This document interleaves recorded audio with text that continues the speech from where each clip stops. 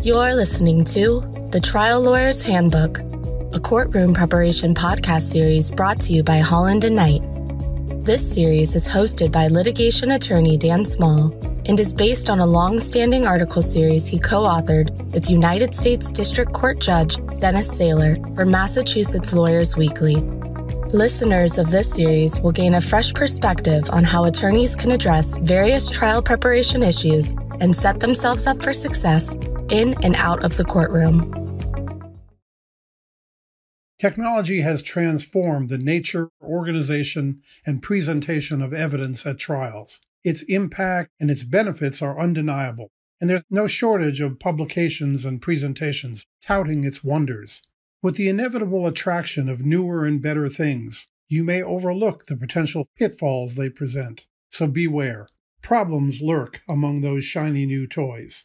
Make no mistake, I believe in the use of technology in litigation. Technology has made huge improvements in the way information can be stored and presented in the courtroom. Exhibits can be magnified and displayed with great ease, and demonstrative aids can be created by anyone with basic computer skills. But there are some ways in which technology can be a hindrance rather than a help, especially if you are one of those people who use digital devices for everything. You should bear in mind the many disadvantages of using a laptop or tablet rather than good old-fashioned paper and a 3-ring binder as your principal resource at trial. What are some of them? Number 1, malfunction. Even with vastly improving technology, things will go wrong. Your laptop will freeze at the wrong moment. You will touch the wrong key, then endure the agony of trying to fix it with a whole courtroom waiting and watching. And it may not get fixed. What's the answer? Practice and patience. Number 2, lack of readability. Some laptop screens are difficult to read from any kind of oblique angle. Computer displays also are usually smaller and more cluttered than notebook pages, and therefore harder to see. The answer?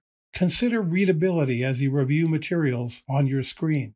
Err, if at all, on the side of larger fonts, simpler pages, and those kinds of tools.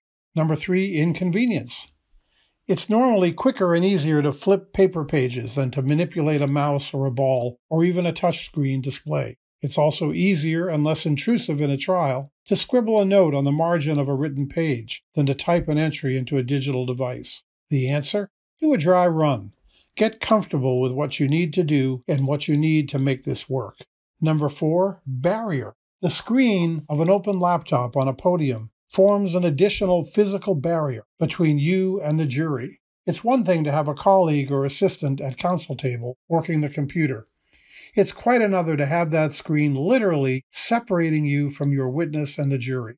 The answer? Get help, and for God's sakes, look up. Number 5, distraction. There is a magnetic attraction between your eye and the printed word, and somehow the computer screen has greatly increased the power of that attraction. Look around you at any restaurant or other public place. People are spending time and money to be together with other people, and yet, inevitably, many of them are looking at their devices. If your eyes are on the screen, you increase the risk that you will lose the jury. The answer? Try your case to the jury, not to your laptop. Number 6, haste. Technology allows us to do amazing things at amazing speeds. Documents flash in front of us, highlights get drawn out, demonstrations flow and move, and much more. It may be flashy, but it also may be fatal to your case. Stop, slow down, linger over important exhibits or connections. The goal is to help the jury learn and understand, not to put on a light show. You should control the technology, not the other way around.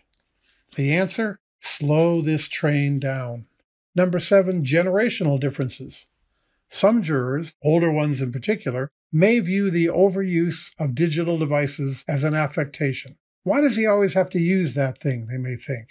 Can't he just talk to us? Technology continues to improve at a rapid pace, and attitudes change as well, although not quite so quickly. Think long and hard about whether you really want or need that laptop at the podium and how far you want to go with technology. Understand both the promise and the pitfalls of technology in trial. Thank you for listening to the Trial Lawyer's Handbook, a courtroom preparation podcast series brought to you by Holland & Knight. For more information on courtroom preparation, please email dan.small@hklaw.com or visit hklaw.com/Daniel-Small.